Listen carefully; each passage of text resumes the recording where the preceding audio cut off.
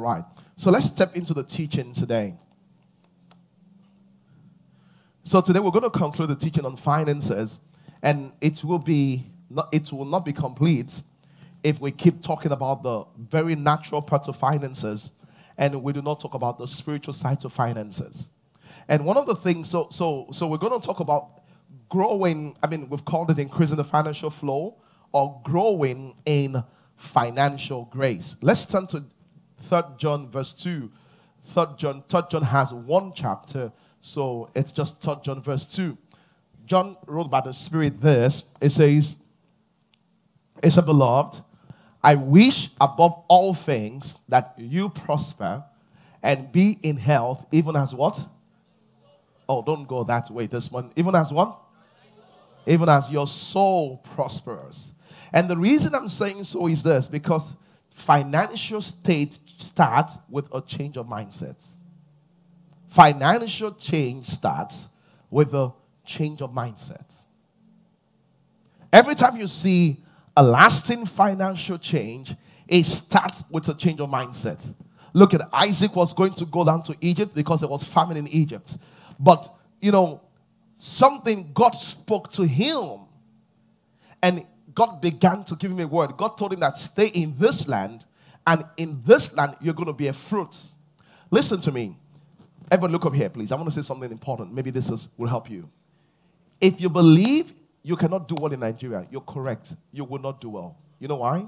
Because you believe so.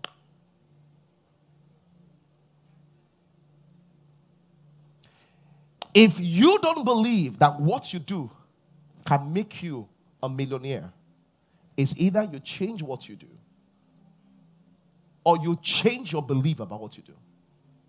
The reason why is that it's going to be ultimately just like you thought it to be. It's your belief. The Bible says this way, as a man thinketh in his heart, so is he.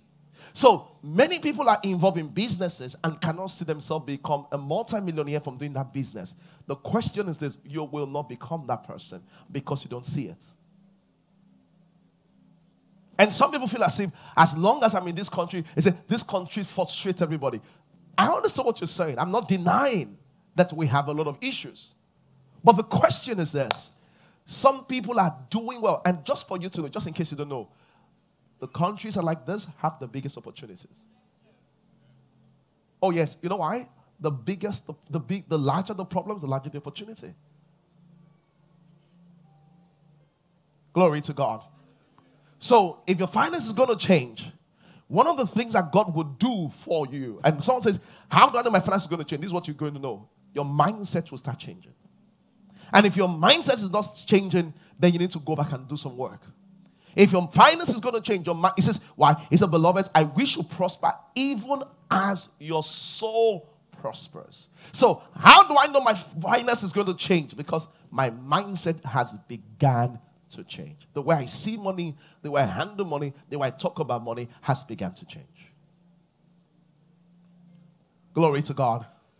Look, I was speaking to this guy, he's in real estate, and he came from a very poor background. He came from, the neighboring state. He didn't even have enough money to go to a proper university. He went to a college of education. And, when he went to college of education, he said, he finished school and was working as an agent. He said, as I work as an agent, and that's the beauty. Oh, as I worked as an agent, one of the beautiful things was that he began to interact with rich people, although he was poor. And he just said, I just noticed how they thought. I just began to see the gaps. He says, when I began to see the gaps, I could tell that something was changing in me. And I'm saying so because if something is going to, I'm just going back to it. If something is going to change, the first thing must change is the way you see, the way your mind works, the way you see money. Do you see money as something that runs away from you or something that belongs to you? Do you see yourself as blessed or as a hustler? And the reason why is that your financial mindset will determine your behavior will determine your actions, and your action will determine your results.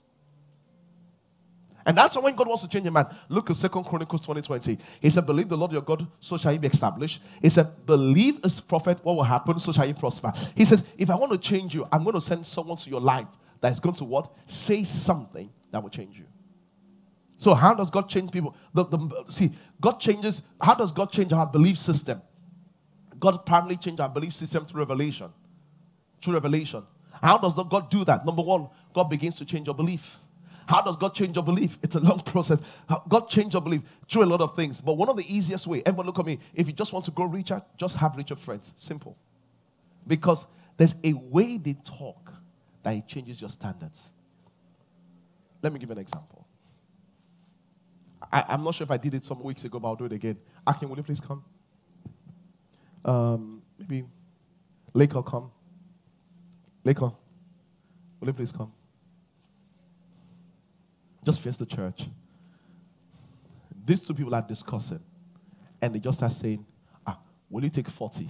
Will you take 80? No, I will take 20. So start discussing. Will you take 40? Will you take 20? You not knowing anything. Well, if they say 20, if they say, what are you talking about? What amount will come to your mind? What? What? Someone said 20K. Someone said, because you just knowing them. What do you think? Someone said, because I know them millions, right? If the same conversation and the people just change, and this was Dangote, and this was the Tola, and they went 20, no, 40, 80, 50. What do you think they're talking about? Millions of what? You know why? Because your association determines your language. You know, your association raises your standards.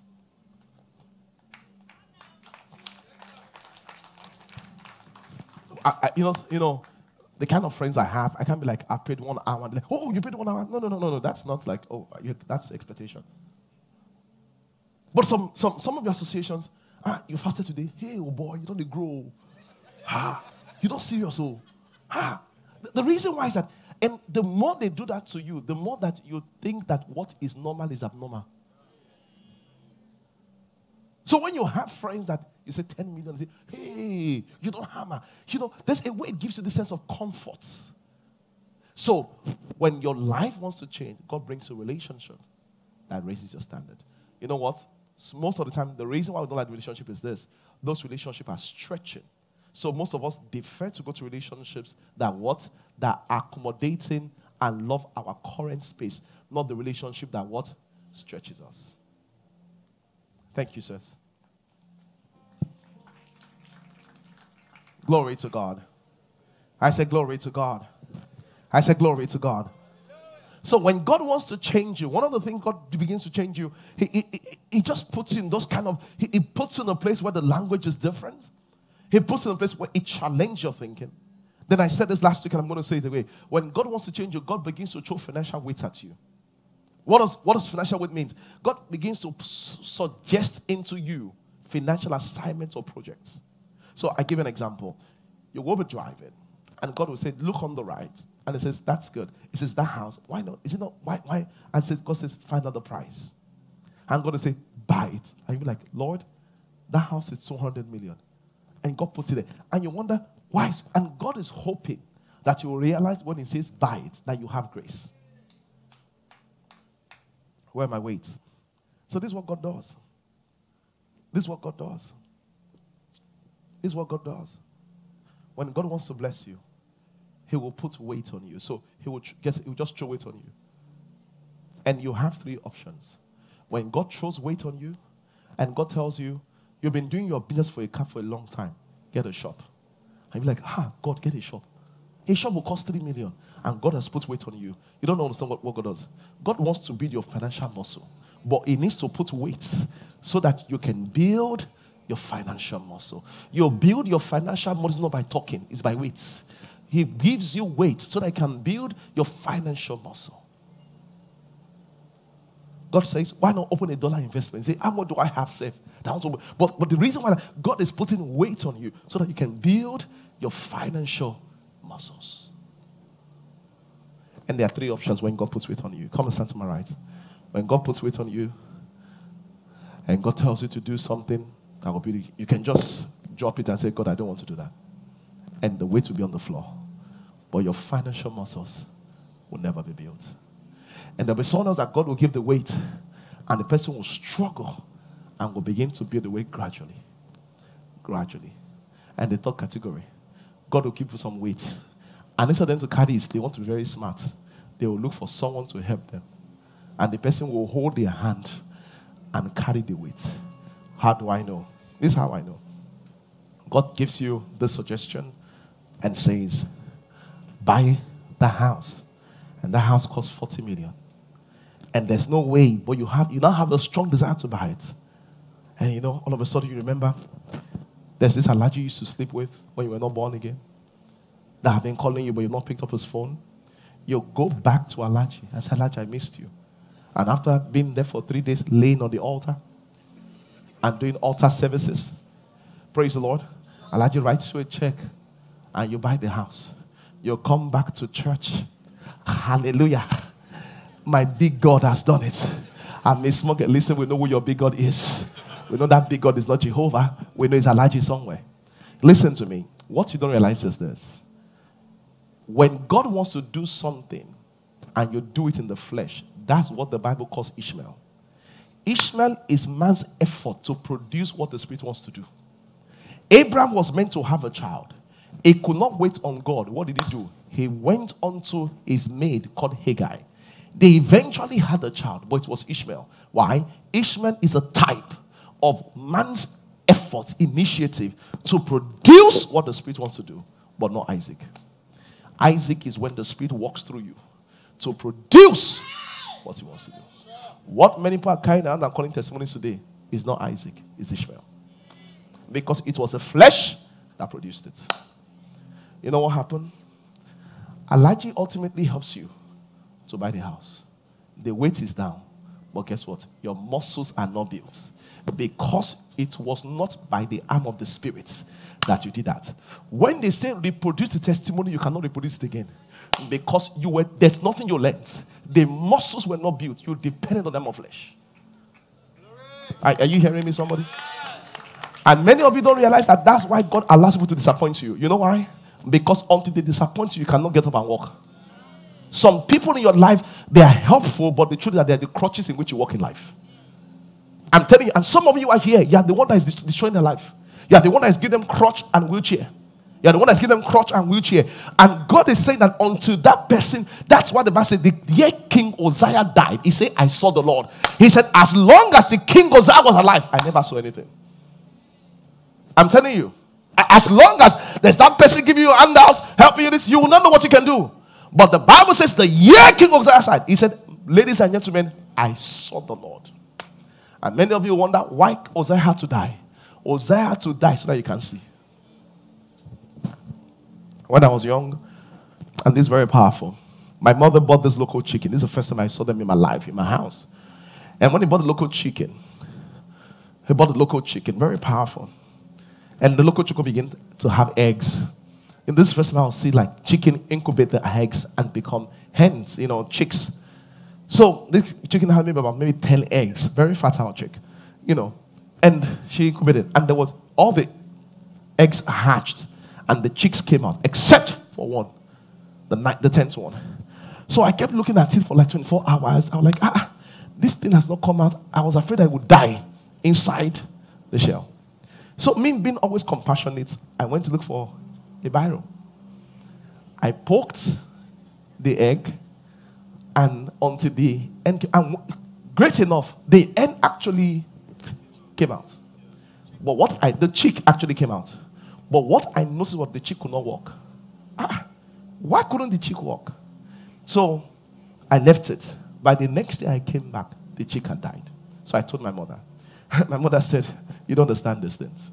He said, when the chick wants to come out, that's when he develops muscles in the leg. That is when he develops muscles, he uses the leg muscles to break the shell.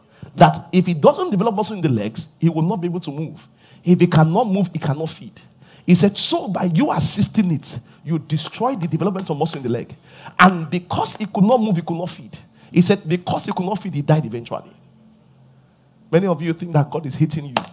God is helping you develop muscles in your leg. You thought they fire you. God is helping you develop what muscles? You say, why was I born in Nigeria? Because you need muscles.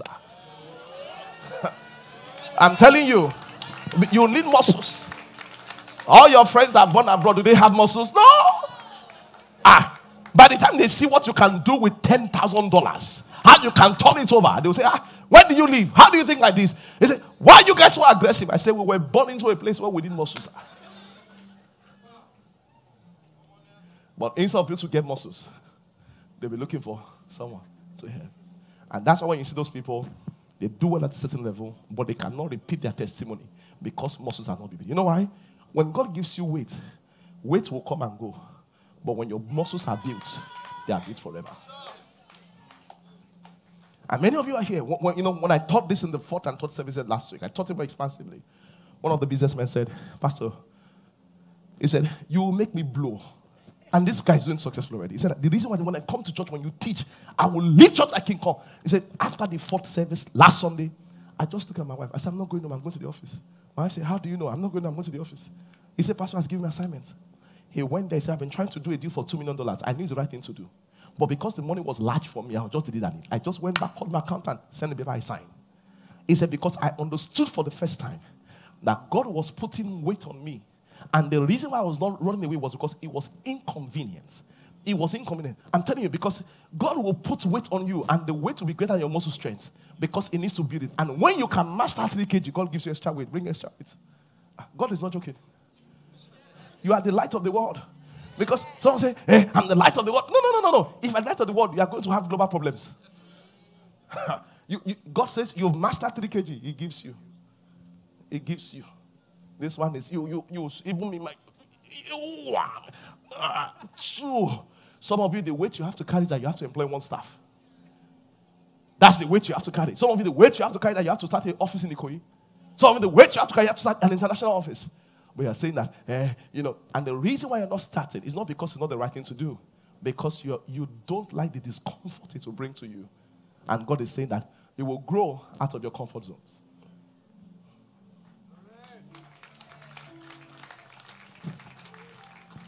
The question is this. What weight is God putting on you that you're running away from? Thank you. Yeah. And let me even bring you to spiritual life. Many of you, the Lord has been dealing with you about your tithe and your offerings. Some of you are here. Since last year, I've been talking to you about it. You say, next month. This is not much. You say, you start in January.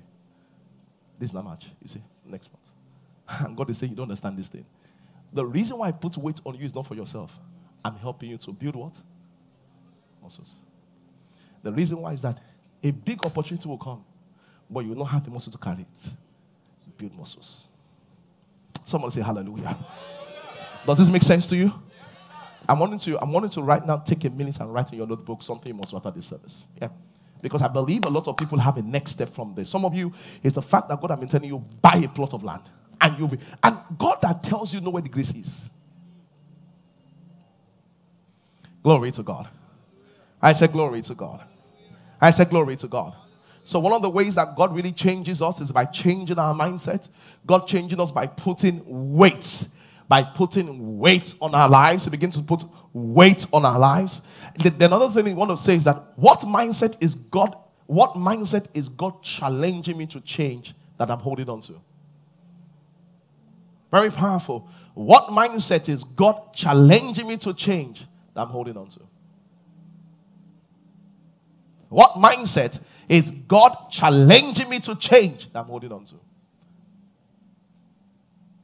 And God is saying to you that you should have an investment of this amount and you're holding on to it. God is saying to you that you should be so generous and you're holding on. What is the mindset that God is challenging you to change that you're holding on to? Where is God calling for expansion? Also say, maybe God is asking you to do Airbnb in the US. Maybe God is asking you to go into international markets. And your fear is pulling you back. Glory to God. I said glory to God. I said glory to God. Let's begin to delve into the second aspect of this. So let's begin to delve into the second aspect of this by looking at what grace does when it comes to finances. What grace does when it comes to finances. Let's turn our Bible to 1 Corinthians chapter 15. And it's amazing because when you read even people that have done so well in the natural world and they are not even Christian, they will tell you that at the end with all my principles, there's just a place of luck. That's what they will call it. They will say there's just something that made sure that I was in the right conversation, I was born in the right country, I moved to this place. There was just something that assisted me in the whole process. 1 Corinthians chapter 15 and verse 10. The place of grace. And let me just show you this. This is very powerful. Someone say hallelujah. Oh, that's weak. Someone say hallelujah. Glory to God. See what the Bible says, 1 Corinthians chapter 15 verse 10. But Paul says that, but by the grace of God, I am what I am. And his grace which was bestowed on me was not in vain. Question. How is grace bestowed on you? Grace comes as weights. How is grace bestowed on you? Grace comes as demand. How do you waste the grace of God? By you not yielding to the demand, the grace goes to waste. Someone says, is it possible to waste the grace of God? It's right there. Paul says this. He says, I did not put the grace of God in vain. So you can be here and you're carrying grace for a $1 billion business, but because of your fear, you are fishing in a $50 million business because it's comfortable for you. And you are wasting the grace that is available. You can be here and you are by grace, you should be in the global field. But you find yourself playing in shallow waters and you're wasting the grace on your life. So see what the Bible says here. Very powerful. Paul says that by the grace of God, I am what I am. And his grace which was bestowed on me was not in vain. He says, what did the grace do? So one, when grace comes upon you, grace comes with capacity and demand. But what you have to do is this. It says, but I labored. That means that when you saw the way I walked, I did not walk that way because of me. It says, I labored more abundantly than they all. Yet not I. He said, it was the grace of God that was within me. What was Paul saying? Very powerful. Paul was saying this very powerful teaching.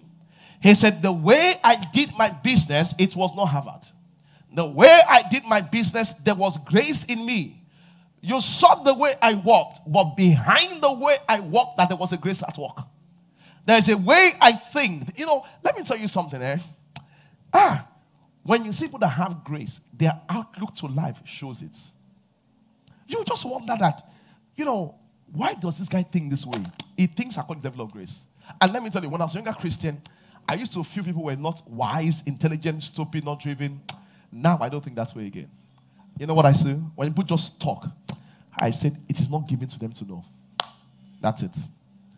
Because that's what Jesus Christ said. Jesus Christ said, to them that without, it is not given to them to know. They will do kitty kitty, kitty kitty kitty. They cannot see it. They will jump up and down. They cannot see it. You will take book and say, this book help me take. They cannot see it. Because it is not given to them to know. That's why the Bible says, as he taught, he opened their understanding. He gave them grace to see. Are you here, somebody? Are you here, somebody? See, you don't understand. When you have grace, your lot will be bigger in life. The Bible says in Matthew chapter 25, there were 3 servants. One had 5 talents. One had 2 talents. One had 1 talent. Did you ask yourself why God gave them differently? Let's look at it. Matthew, I don't want to tell you so that you can go and study by yourself. Matthew chapter 25. Matthew chapter 25. Look at it. Okay. Matthew chapter 25 and verse 15. The Bible says, and he gave unto one, and unto one he gave. What did he give? 5 talents. Because he was taller? Because he was the firstborn? You will see. The Bible says, and he gave to another what? And he gave to one what? Every man according to what? Did you see that? Grace is ability. God says, and let me say something to you. The one that has 1, before he can meet up with the one that has 5, he will work harder. And the reason why is that from grace, the playing ground will not even. Where are my drums?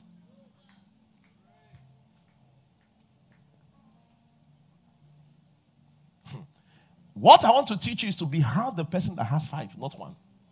All fingers are not equal, but yours should not be the shortest. Oh, you didn't hear me.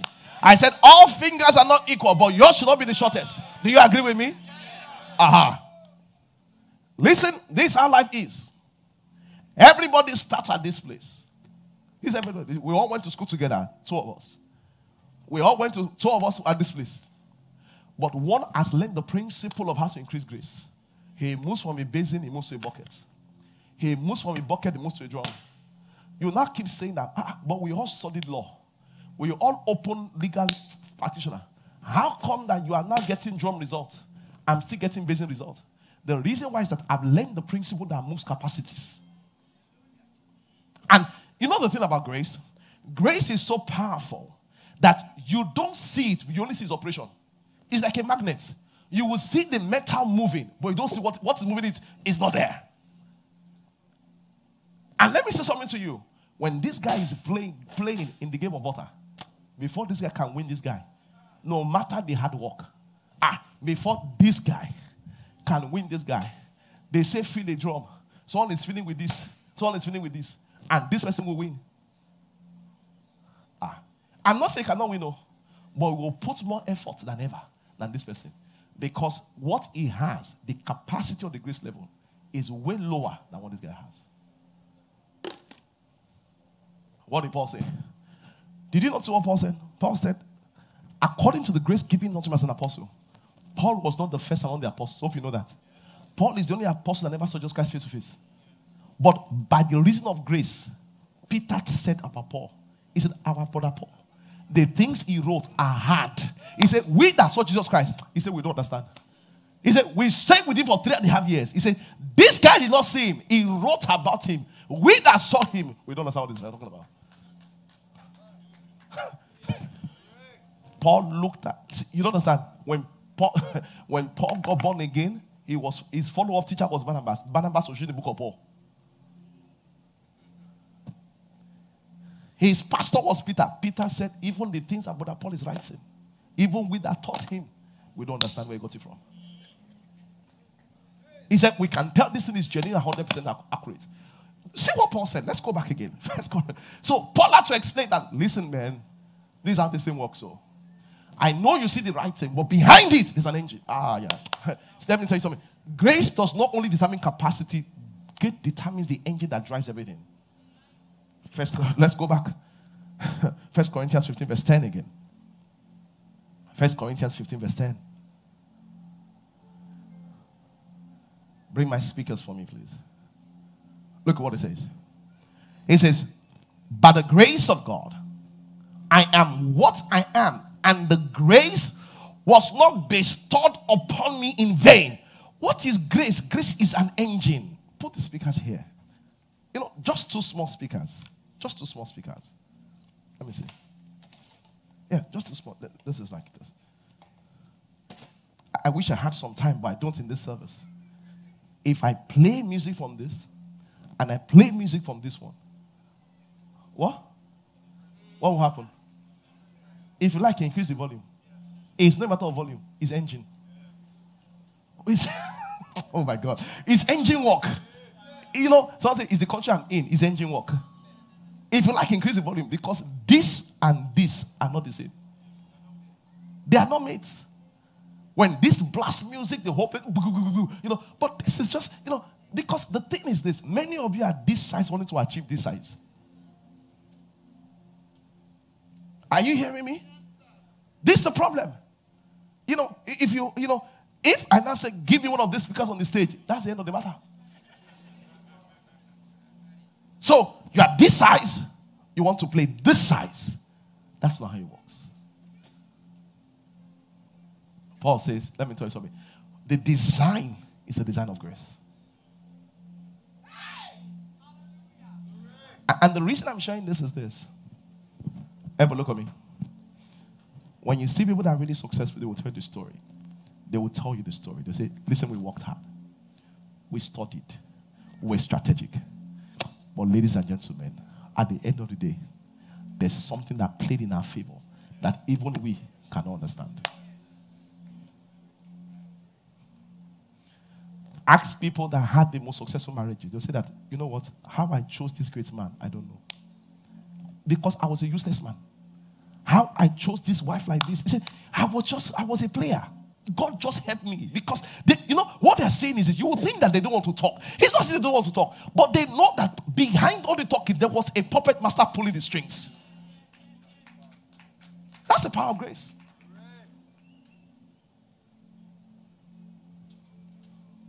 It's grace that will make you be in the right conversation.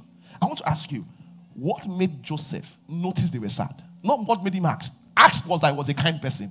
Why did he notice that morning? It was grace that altered the step there. Because he needed to ask so that in 2 years' time, they too can be asked for. When you read the story of David and Goliath, do you know in the Bible says Goliath came out once in a while, not every time. Why was it that it was when David got to battle? He had not even gotten there that Goliath began to speak. If he had come 10 minutes after, he would have not seen him. If he had come 10 minutes before, he had not seen it. Listen to me. Goliath needed to appear so that David can be announced. That's grace. Grace makes the factors that enables your prosperity come together.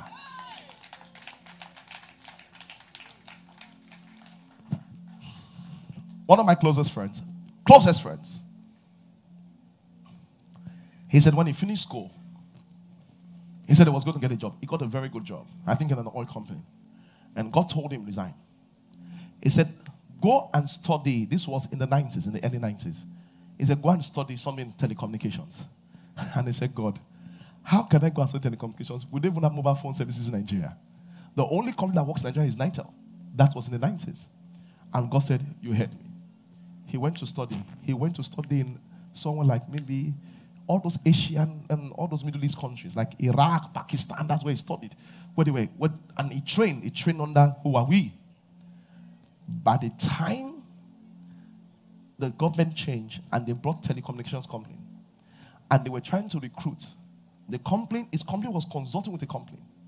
And before you knew it, he became the director in charge of technical service, one of the youngest in the history of telecommunication.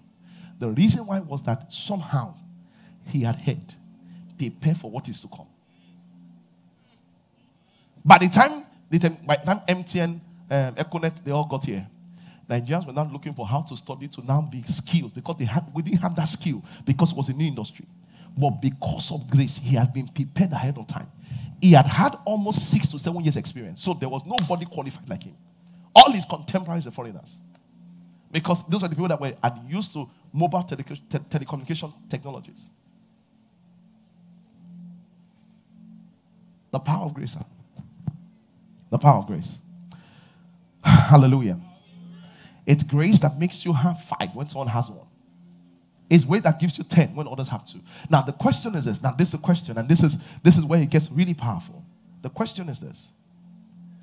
So I understand the power of grace, but exactly how do I tap into it? And I believe in my heart that there is a giving and grace connection. And some of you are going to lose it and be like, oh wow, they're going to talk about giving. Just hold on for a second. And if it doesn't make sense to you, you can throw it away. You've learned a lot in the message already. Let me show you something quickly. 2 Kings chapter 3, verse 27. Because this is the spiritual side. Listen to me. When you hear people in Africa do money ritual, do you think they're idiots? The reason why people do such things, you may have all the explanation, but if it doesn't work, Nigerians are not stupid to kill their mother and their father and take their left eye. Most of the kidnapping and disappearing you see, people are trading people for spiritual powers. And the reason why is that they don't know they can get that grace free of charge in Christ Jesus. They're going for demonic sources to get that kind of grace. I mean, someone told me, next level prayer we prayed. One guy came to meet me, top official in the States. He said, Pastor, please pray for me. He said, I joined government too. They said, make we join. I thought it was like Rotary Club. Until we got there, they all gave us, we were all stripped naked. He said, Pastor, I just can't tell you the names. All the one who were there, we all stripped naked and wore white cloths.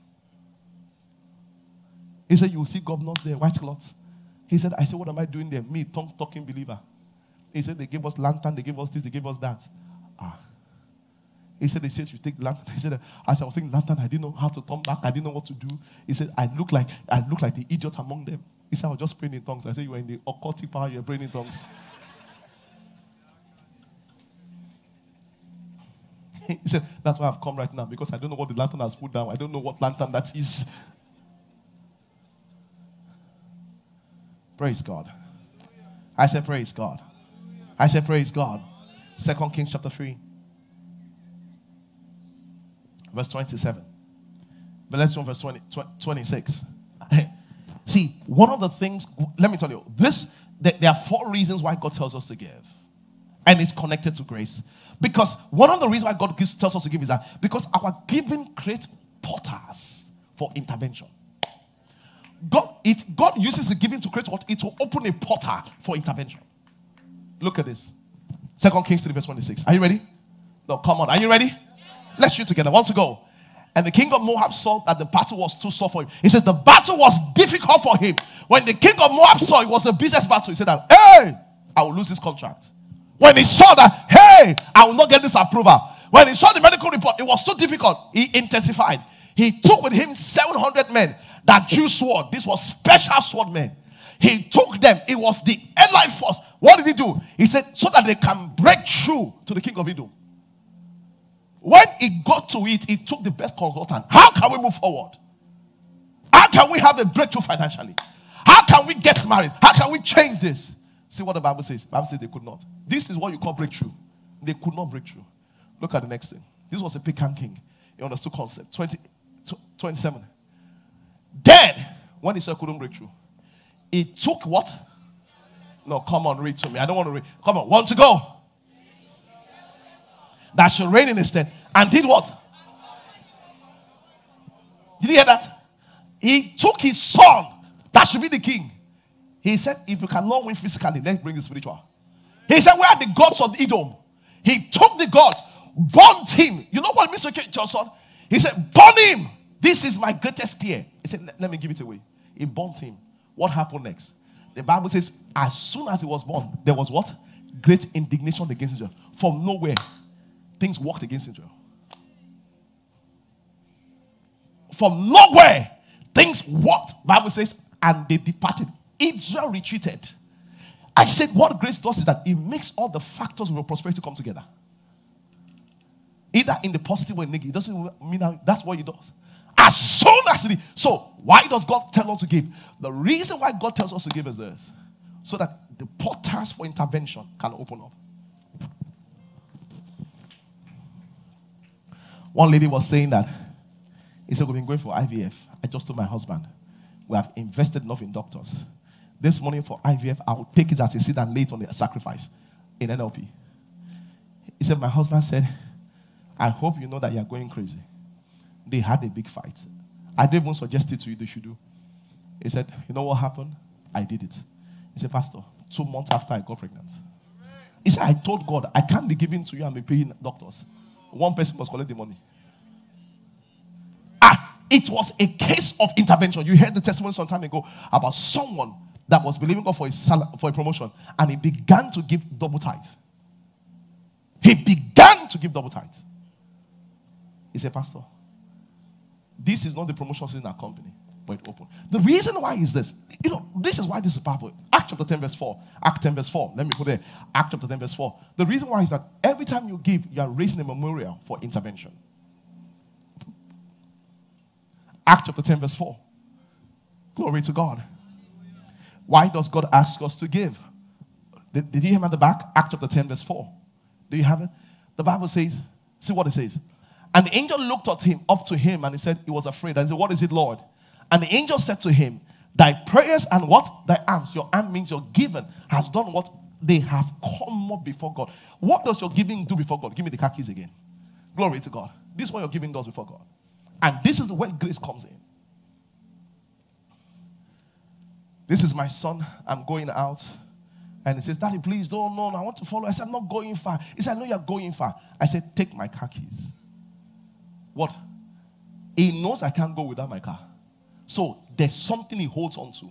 Your giving gives you something to hold on to. And say, Lord, I've done something. It becomes a seed faith. You hold on to it.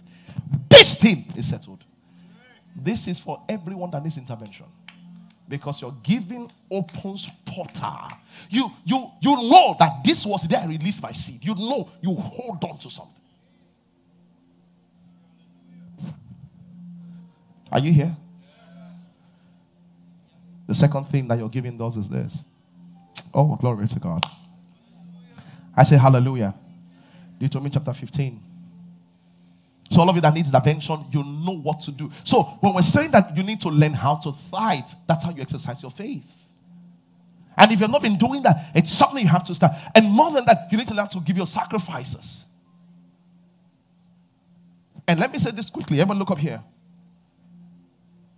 If the only place you give to churches, if the only place you give money to is church, you are wrong.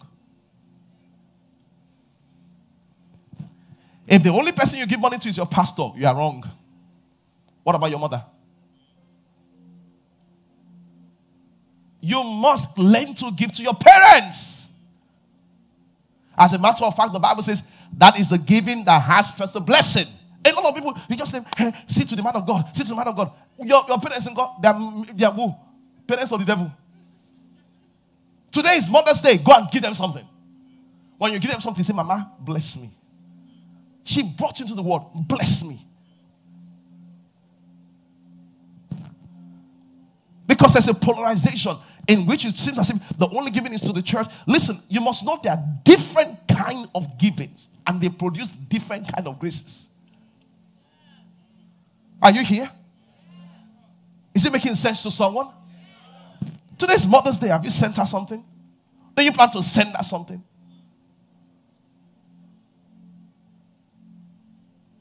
Glory to God. I believe this is my last scripture. What does God ask us to give? Deuteronomy chapter 15. Deuteronomy chapter 15. Because you need to make up your mind. Even if this is my grace level, I can move here. Even if it's my grace level, I can become like this speaker. So everybody, God starts you off at a place where you can grow in grace. Everybody started at a place where you can what? Go in. God uses our giving to expand our capacity. Oh yes. God uses our giving to expand our capacity. I've learned over time, most of the people that I know that are doing well financially, they are very generous. Not all of them, most of them. Because there's just a way it works with the mind. See what the Bible says, John chapter 15. Why does God ask us to give? This is what giving does for you as a person. Leave God out of this first. Deuteronomy chapter 15, verse 11.